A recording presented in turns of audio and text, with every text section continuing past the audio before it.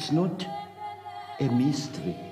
It is something plain and simple.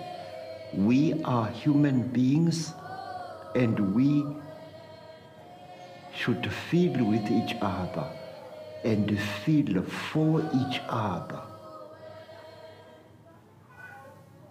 This is Ubuntu, that I must do to other people what I want other people to do to me. That I am a Muntu, a human being, because of other human beings around me.